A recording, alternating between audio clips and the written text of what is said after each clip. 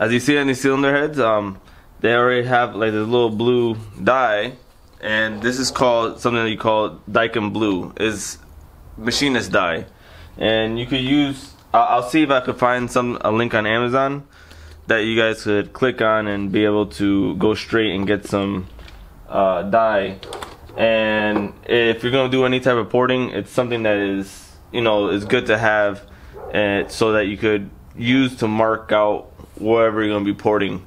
And so today, since we're gonna be doing the chambers, this is what you need to do, right? We're gonna open up around the valve pocket and do a little bit of chamber work.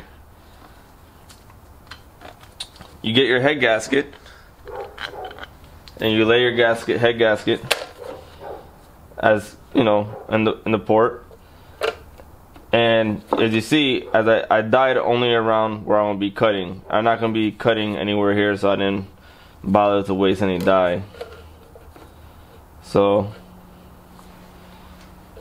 we'll put one head bolt here, another cylinder head bolt here to help, you know, keep the gasket lined up. And I'll use the back side of the razor blade.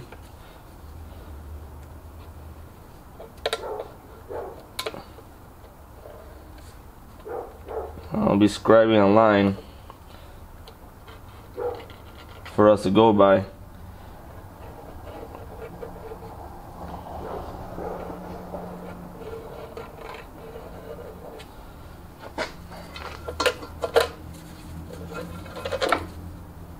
Alright, we'll need a head gasket from here. So you put the motor together, of course.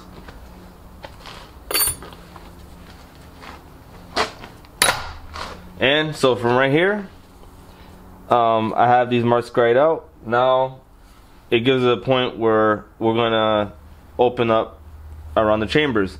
Now if you see the scribe mark here, where I have scribed here lightly, what we're gonna be doing is enshrouding the valves as the valves open, right?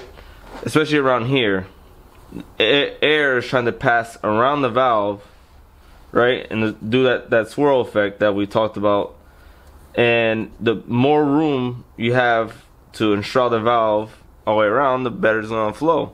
So we're just going to open around. Again, you don't want to cut too much, because if you cut too much, you're going to end up affecting your head gasket sealing, and you get too close to your water jackets, and you know, it causes a place where you could get cracks in the future, and no one wants that, of course.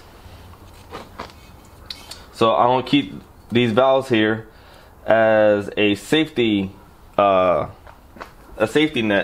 so that I don't accidentally touch the seat with a carbide cutter. If you touch the seat with a carbide cutter, you'll wreck, you know, the seats. So I'll have these valves in here. These are garbage valves, and we just have them sitting there in place just to protect the seats. And I'll be opening it up. I already predetermined that to start we'll be using this cutter, and again we're gonna just come around here slowly and take away material on both intake and exhaust, and just enough to unshroud the valve some. And then we'll come and we're also going to take down and reshape a little bit around the spark plug here. If you're running nitrous, you don't want any sharp edges, so you would like to, while you're here, you break all the edges so that you don't have any hot spots that will cause crack. Even if you're running boost, any type of forced induction, you don't want to have any hot spots in the chamber. So you want to break the edge and have a nice smooth contour. You don't want to go too crazy either. So the more crazy you go, the less compression you have. We're really opening up the chamber.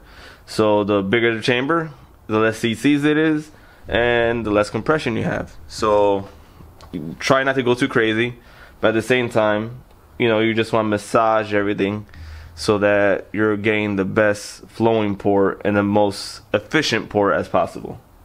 So because I have a little bit of chaos here, the camera won't show you that because I won't show you that.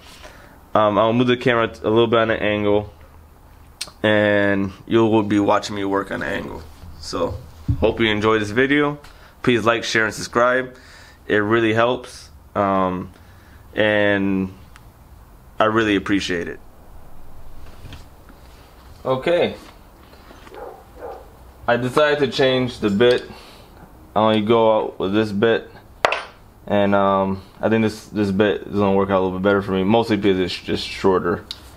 And when I cut, just very little, just enough to unshrug out the valves, and so that I can continue that swirl effect.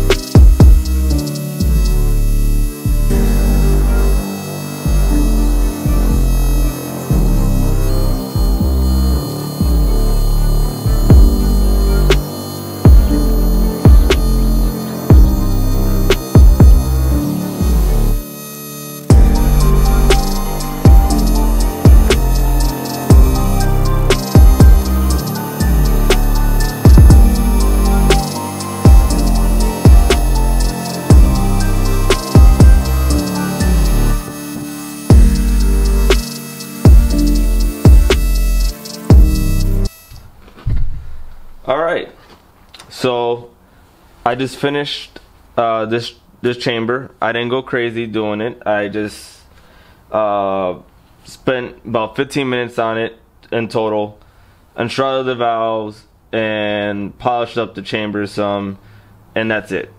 Realistically, anything more than this is just cosmetic, and you're not really gaining anything. You can dig in and reshape the port a little bit more, especially if you're going to be angle milling and stuff like that. But for your basic in and out port job, you're just going to unshroud the valves a little bit in the chamber, break all the edges, and polish the chamber out some. All this is going to be covered up mostly with carbon pretty soon anyway, so it's not a huge factor. And trying to get everything super polished and everything, it's just not gonna remain that way realistically. The most important thing you can do here is unshroud the valves and break the edges, especially if you plan to run any type of boost or nitrous, and that's it. So that's it. I hope you enjoy. This is pretty much how to do a chamber. It only took me about 15 minutes on this one port. So 15 minutes times how many cylinders you got, that's give or take how long it's going to take you to do your cylinder head.